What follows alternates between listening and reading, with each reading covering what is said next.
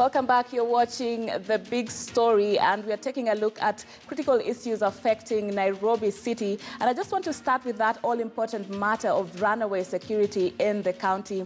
Other than what we saw happen to Mr. Muriuki 8 days ago, I mean, we have seen Nairobians suffer under the hands of criminals in broad daylight. And I want to engage you, Mr. Peter Mwatoko, who is the minority leader in the Nairobi County Assembly. I mean, Nairobians don't even know who should be, in charge. Where does the buck stop? Who should keep Nairobians safe when we're seeing people attacking them in broad daylight? And what is being done to make Nairobi safer again? Thank you so much for inviting me. First of all, I must say we are very sorry as the leaders of Nairobi for what's going on in Nairobi. In particular, the use of our young men to commit such crimes in a broad daylight. I remember last time we had a debate before the county assembly on the issue of the member of Yala, and some of us were threatened before they speak on phones. And so unfortunate now it's happening to the former chair of the CBD. I want to place this categorical squarely to the governor of the city. And what I've always spoken about, we cannot pass the buck on a daily basis. The only times I listen when our governor speaks about the predecessor, blackmail, cartel. And what he has just said on the interview, I've said, I'm looking at a situation whereby no one is taking responsibility for these counties if that are taking place. Mm-hmm.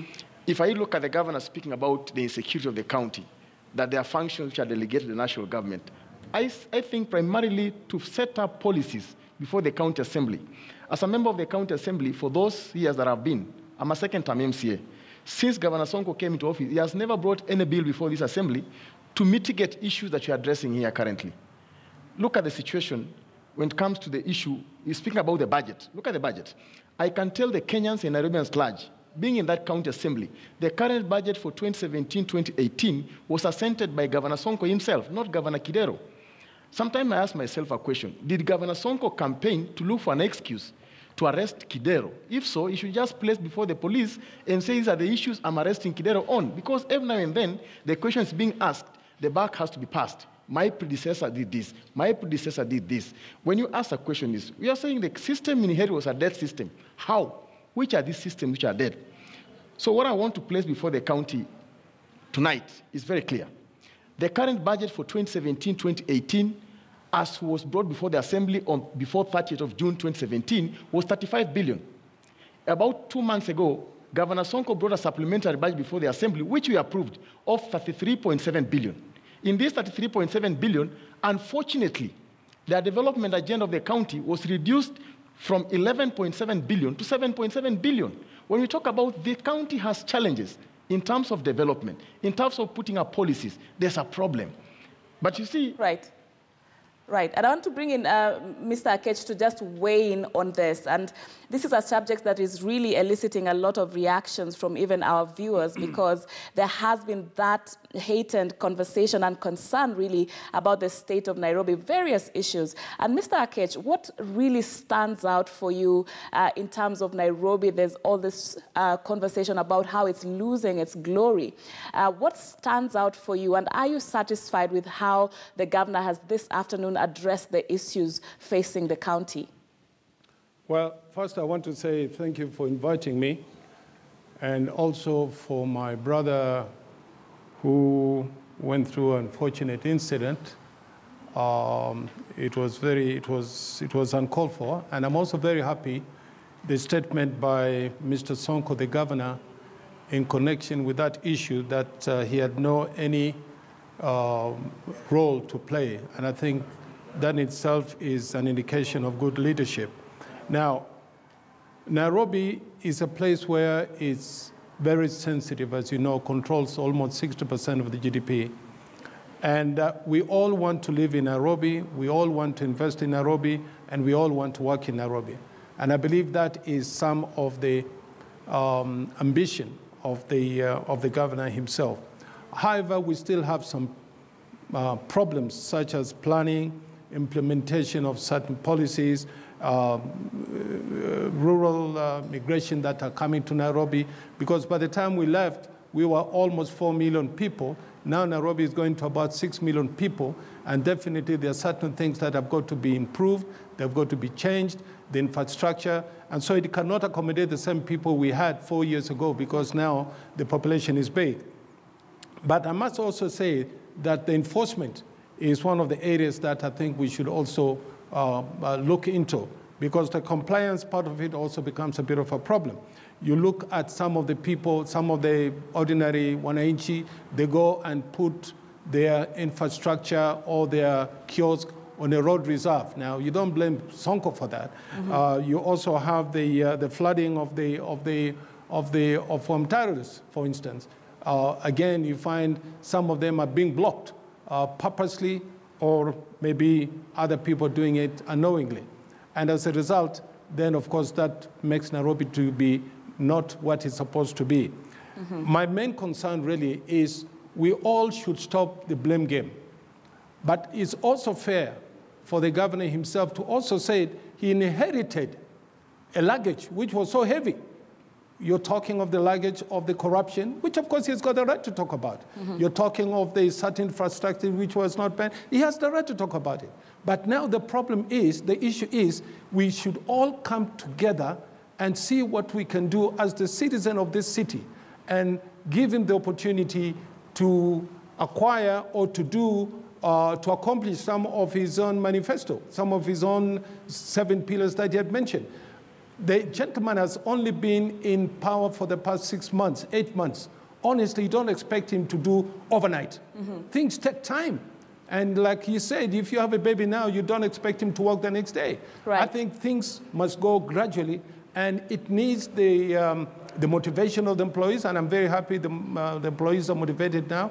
I'm very happy that at least we're seeing certain things like that are being done in about 4 or 5 months that he has been in power. But I think it is the responsibility of all the Nairobians to work hand in hand with Sonko, because he's got what we call an open door policy. You go in, you give him the ideas, and any leader who accepts that he needs help, that to me is a good leader. Right. And Mr. Muriuki, Governor Sonko there, we had him saying that he's your friend.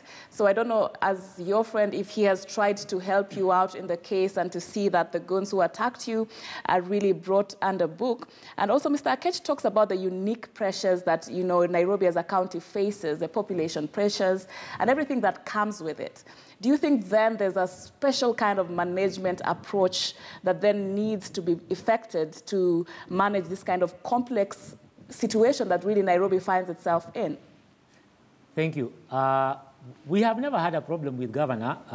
In fact, my shock was that the guys who came stopping my press conference said, you cannot tarnish the name of the governor, and yet they had not read what I was going to read. So that is where I'm confused, you know.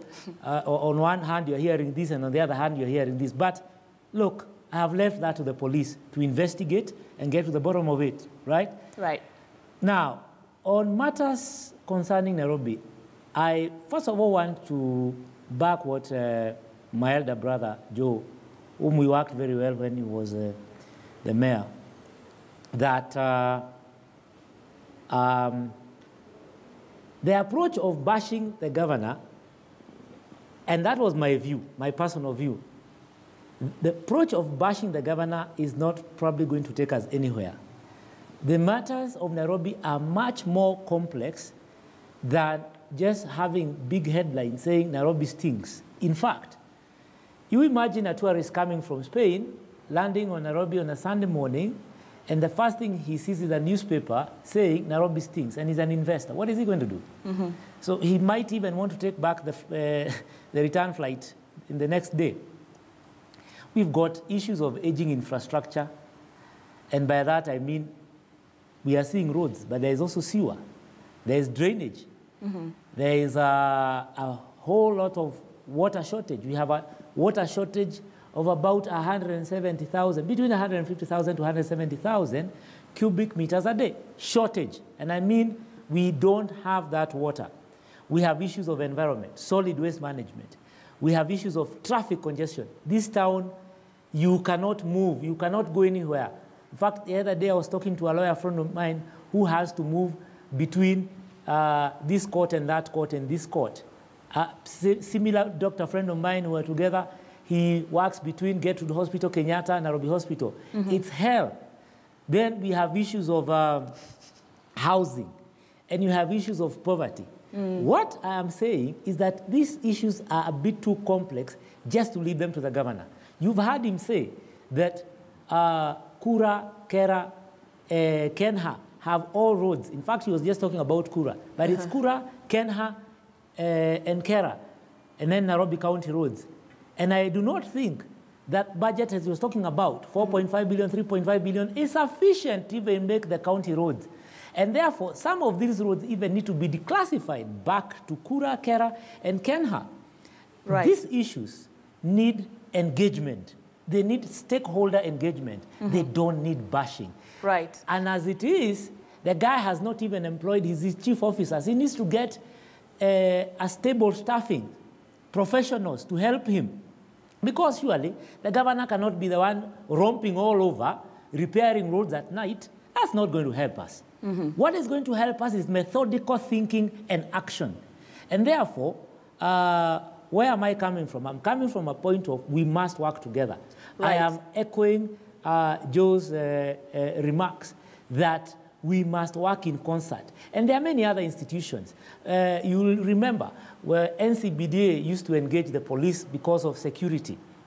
We need to come back and engage the Kenya police so that we find out what went wrong where. As we speak, Sharon, there are some parts of this city which are completely ungovernable.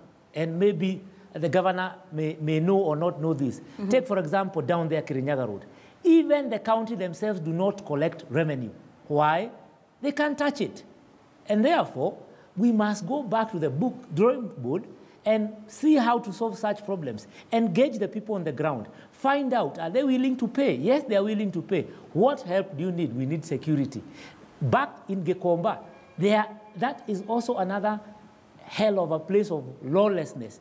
Those business people are doing business in a background where the county is not collecting revenue and therefore cannot also provide sufficient services. These are things that we need to come up all together. The traders down there can help. They have called me. They have told me, Muriuki, can you revive this thing where engagement between business and government can be revived, where business can talk to government and government can talk to business without government talking down at people.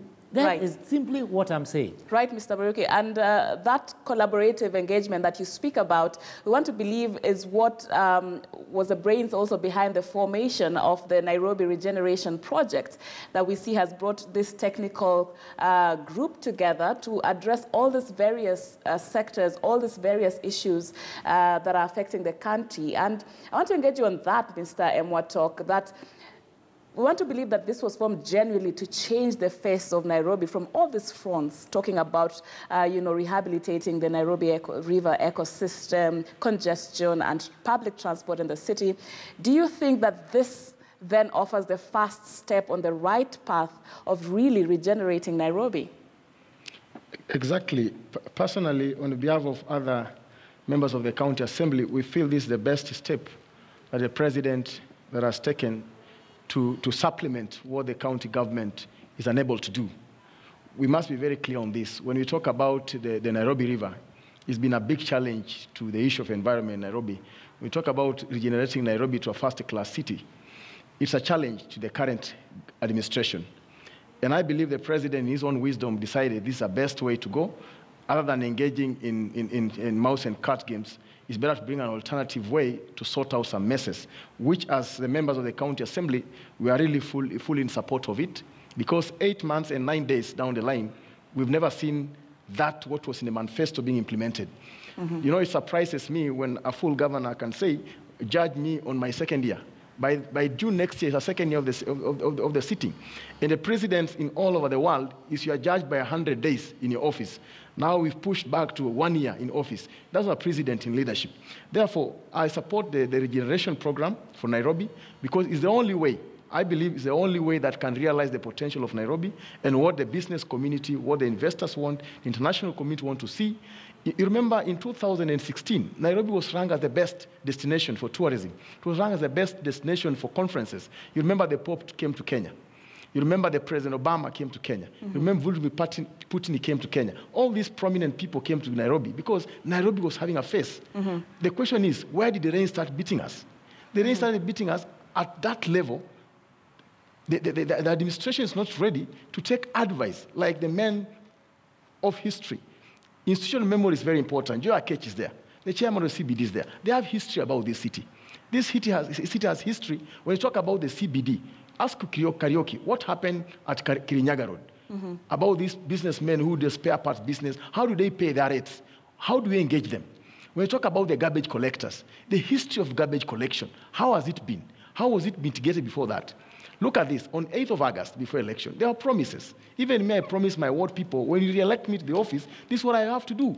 I've never blamed my former councillor and saying, no, I've not achieved to build a road in Jiwa Road because my former councillor didn't build a road. I've not collected garbage in Makongeni Estate because that my former councillor did not collect the garbage. Right. The issue is I must bring alternative to what I promised the citizens of Nairobi. Right. So, citizens of Nairobi, I want to be very clear. Okay. As oversight role, we will play our part to make sure the current government performs to the standards they promised the Nairobians. And that's our key. And you have no negotiation about that. Right. And because we're almost short on time, Mr. Akech, I want your final and brief comments on the way forward, and to what extent do you believe that leadership and good leadership is essential in restoring that face that everyone wants to see of the city in a very brief moment, because we see this is mostly what Kenyans are bringing to the fore, a question of confidence and leadership. One is very, very, very brief, and I'm going back into trying to have Nairobi to go back to where it was. Nairobi was this green city in the sun, and of course, those mayors who are there, our fathers, did a good job. And I still believe that Nairobi is going to change.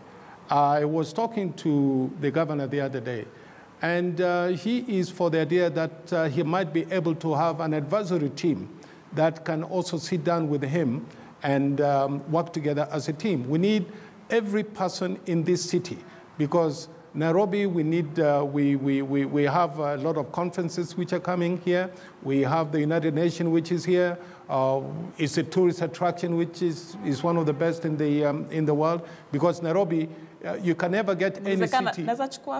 Excuse me. You cannot get any city which has people going to the park as it is in Nairobi.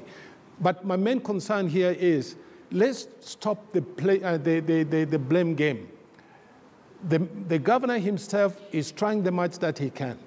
He cannot do it on his own.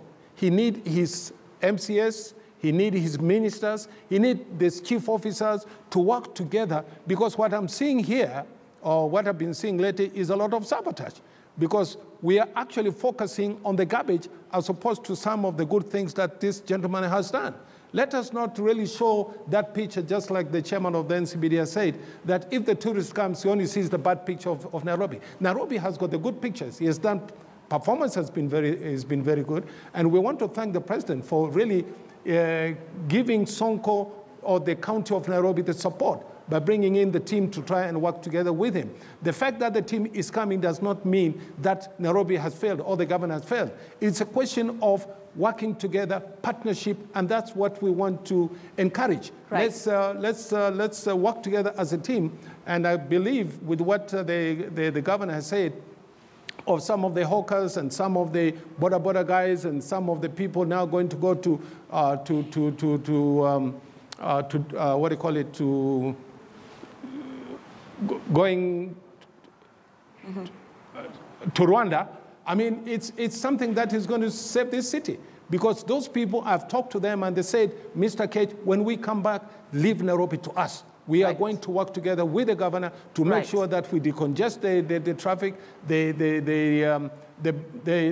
bicycle, the motorbike. Definitely, they have got to be disciplined. It is going to be the responsibility. The hawkers also, they're going to organize themselves. So those are the kind of the things that we want to see happening. And it can only happen if people are working together as a team. We need everybody to come in and support this young man, support the governor. Definitely, it's not easy, but I'm very optimistic that out of the 7 pillars that he has, definitely he's going to do something. Thank you, sir, for those great insights. Unfortunately, we're really out of time, and this is a very important conversation that we could speak on and on about. about. But I want to thank you, gentlemen, for your time and your insights on this all-important subject tonight. Former Nairobi Mayor Joe Ketch, we have the Nairobi County Minority Leader Peter Mwatok, and Mr. Timothy Muriuki, who's the former chair for NCBDA. Thank you, gentlemen. And that's where we wrap up this edition of The Big Story. Thank you so much for your overwhelming feedback. Let's keep the conversation going on our social media platforms and engage on that on the way forward for Nairobi. My name is Sharon Momanyi. Do have yourself a pleasant evening, and I'll see you again tomorrow.